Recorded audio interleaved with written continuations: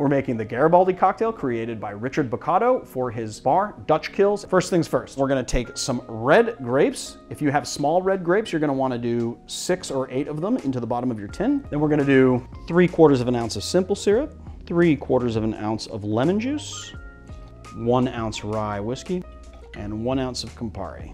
And we're gonna muddle the grapes a little bit. And of course, add some to our tin. Give this guy a shake. And then just strain it over a rock. Now I heard a little cracking in my ice, and if you want to avoid that, you can temper your ice first, which I did not do. I'm going to take an orange wedge, and I'm going to pick a grape onto it like so. And it's just nicely balanced, and you get the Campari right up front. You get a lot of that grape on the back end. It's not immediately apparent, but that grape kind of builds on your palate as you swallow. The rye whiskey is not completely lost in there at all. So there it is, the Garibaldi cocktail.